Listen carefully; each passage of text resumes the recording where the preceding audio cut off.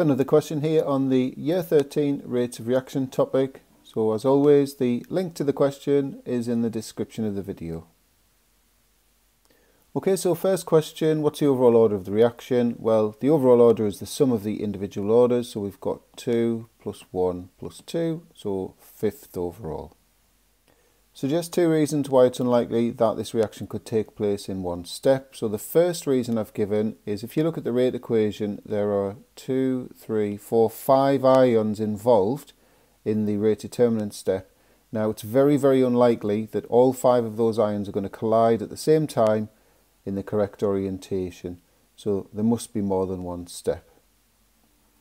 The other reason is if you look again at the rate equation, we'll just use the I- ion to illustrate this, but you could have talked about the H+ ions. The rate determinant step only involves 2 I- ions, whereas in the overall equation there are 5.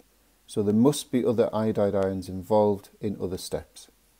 You could have said exactly the same reason for the H+ ions. There's 2 involved in the rate determinant step, but there's 6 in the overall equation. The two rate concentration graphs, so the IO3- ion, it's first order, so we need to draw a straight line graph, but it must start in the origin. And the H+ ion at second order, so we draw a curve, again it has to start in the origin. Part C, we've got to fill in the table first of all for these missing initial rates.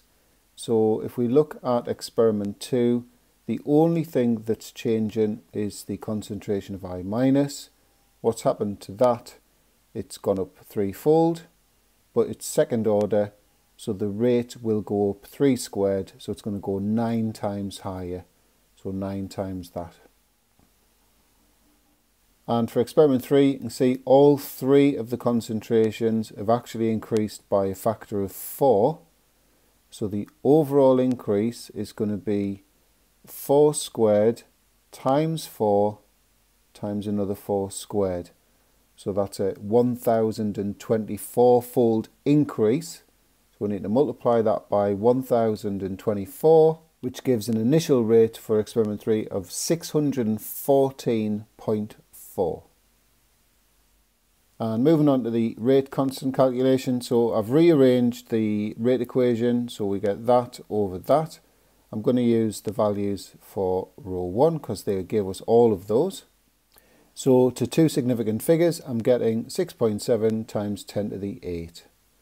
Okay, so we'll have a look at the units next.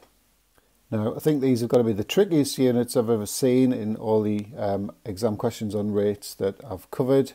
So all I'm doing is putting the units of the terms in the K expression in. So we've got the units of rate on the top, and we've effectively got 5 lots of moles per decimeter cubed on the bottom, which gives us mol to the 5 dm to the minus 15. So now we cancel.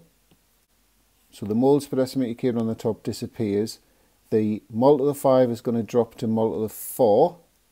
And the dm to the minus 15 is going to drop to dm to the minus 12.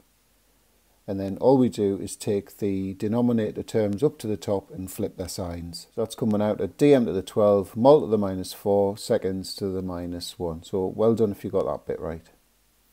So the last part's a bit of a curveball because they are dipping into acids chemistry. So they've switched the acid from HCl to methanoic acid. So effectively they've gone from using a strong acid to a weak acid. And there's another clue that it's a weak acid is they've given us the pKa value. So we need to calculate the H+ concentration, and then we can use that in the rate equation to get the initial rate. So to calculate the H+ concentration of a weak acid, I call it the square root of Ka. So you can either work out the Ka value separately, 10 to the minus pKa, and then put it into the square root expression, or do what I've done is go straight in with it, 10 to the minus 3.75, multiplied by the original concentration of the weak acid, which is 0.02. So my H+ concentration is coming out at that. And then we just sub the numbers into the rate equation, so we get rate equals, but the K value won't change because this will have been done at the same temperature.